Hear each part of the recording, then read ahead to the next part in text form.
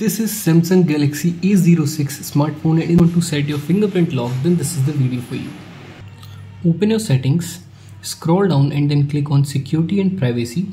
Click on lock screen and then click on fingerprints. Click on continue and then click on next.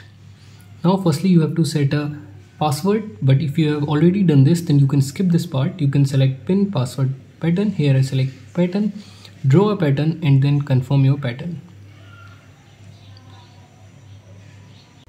Then it will ask you to place your finger on the sensor. Place your finger on the sensor and then keep on tapping on the sensor so that it can completely capture your thumb impression.